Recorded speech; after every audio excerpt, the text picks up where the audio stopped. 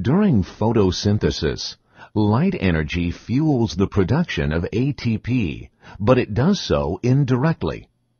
Sunlight powers the transport of electrons through an electron transport chain. The energy released during electron transport drives the movement of protons across a membrane, forming a proton gradient. It is this gradient that fuels the production of ATP. In his chemiosmotic hypothesis, Peter Mitchell proposed that ATP synthesis is powered by the potential energy stored in a gradient of protons across a membrane. André Jagendorf and Ernest Uribe performed a convincing test of his hypothesis on plant tissue. The first step in Jagendorf and Uribe's experiment was to prepare chloroplast membrane vesicles. To do this, they ground up leaves into small fragments. From these fragments, they extracted membrane material. The extracted material formed many tiny spherical vesicles. Many of the vesicles were composed of pieces of chloroplast membranes. Although it was not known at the time, these vesicles contained the protein ATP synthase found in chloroplasts. ATP synthase consists of two main parts. One part spans the membrane and serves as a channel for ions. The other part, which protrudes out of the membrane, contains the molecular machinery that joins ADP and inorganic phosphate to make ATP.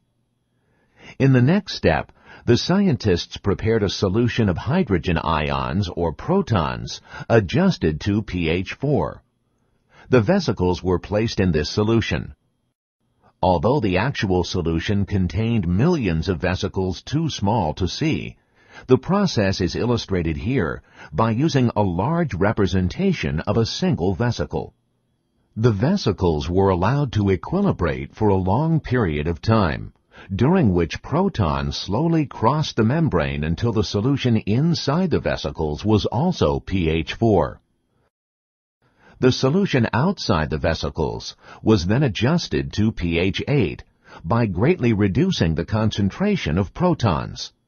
This created a concentration gradient across the membrane, with a high concentration of protons inside and a low concentration outside. During the pH change, ADP and inorganic phosphate were also introduced into the solution.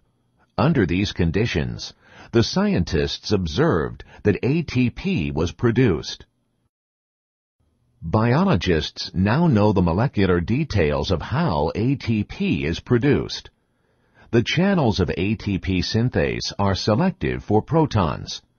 Because the proton concentration was higher inside the vesicles than outside, protons entered the channels and diffused down their concentration gradient toward the outside of the vesicles. At the same time, ADP and inorganic phosphate bound to the enzyme. These substances were converted to ATP as protons completed their journey through the ATP synthase channel. The formation of ATP in this experiment provided convincing evidence that Mitchell's chemiosmotic hypothesis was correct.